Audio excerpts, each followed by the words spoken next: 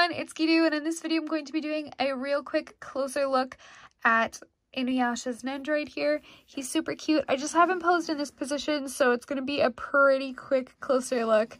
I'll also show you the other face plates as well. So I just thought this position was way too cute to pass up. Also, he'll save a bit of space because he's pretty much just the size of his base like this. Which is perfect because I'm running out of space very quickly for figures. So this is what his face looks like, and his hair, I think the sculpt is really nice. I honestly haven't had any issues that I've seen with him. This facial expression is literally the cutest thing. I guess maybe one thing that you could have is something to hold him onto the base so he doesn't slide off, but if you're just setting him, that shouldn't really be an issue.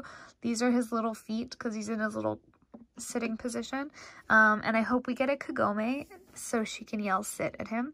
That would be fantastic. He's got his little tooth necklace going on, a bit of detailing for the stitching on his outfit, and his little ears, super cute. Yeah, I really enjoy the sculpt, and I think he turned out really nice. Like, it's all nice solid color. I don't see any issues, like I said.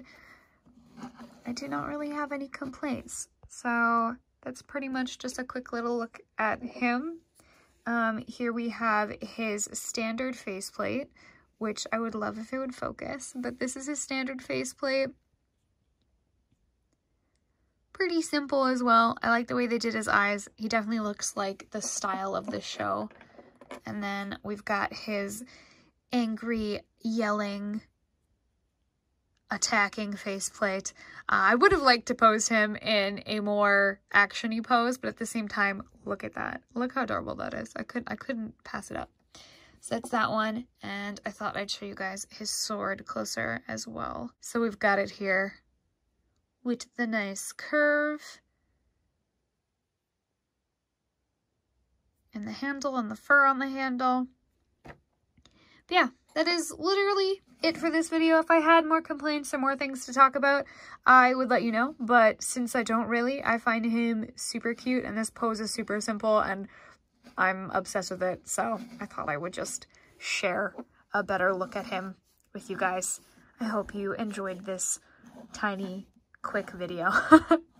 Thank you so much for watching. I will link his unboxing in the description below and in the card to the right if you are interested in seeing how he's packaged and what the box looks like and all of that jazz. Feel free to check that out. I'll also link my affiliate links through CD Japan and Tokyo Taco Mode. If you purchase anything through those links, I get a small commission.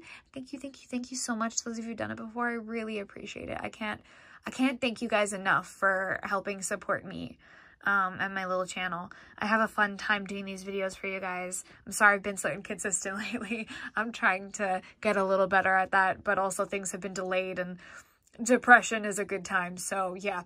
Anyways, I'll link my social media in the description below as well.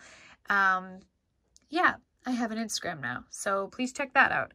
There's not much posted yet, but I hope to post more in the future. So thank you all so much for watching, and I hope to see you in the next video. Bye!